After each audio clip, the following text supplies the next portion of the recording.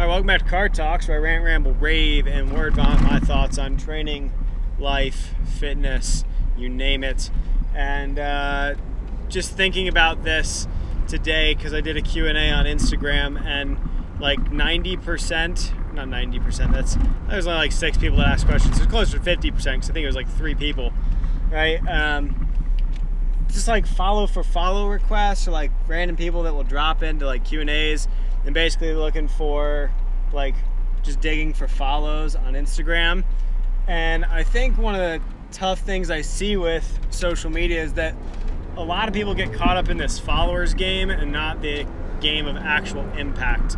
I think that's something like just like looking at it, you see all these people, hey, follow for follow, follow for follow. Well, what does that mean, right? Like, just because somebody follows you doesn't mean you have an actual impact and actual influence. And I think that's something you can really think about and hone in on, is that you can use social media for good and for learning and for actual networking, and which can be really useful career-wise. It can be really useful in developing and staying connected with friends you haven't seen in a while.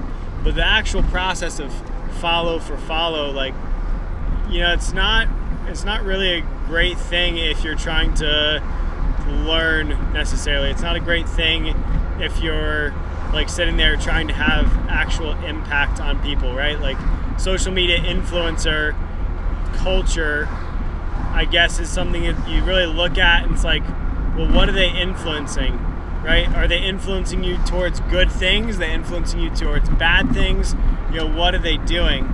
So I don't know, just a little rant, because I think it's just kind of a dumb concept to like chase impact and not follower count, right? Because you have a lot of people on Instagram and social media and Twitter, whatever, that have tons of followers, but not everybody actually engaged it. People just follow because there's already a bunch of people following. It's like a tidal wave. So I don't know, chase impact, not followers. I feel like you can have a better legacy that way. So just a random rant and thought for the day. Until next time, we'll see you in the passenger seat.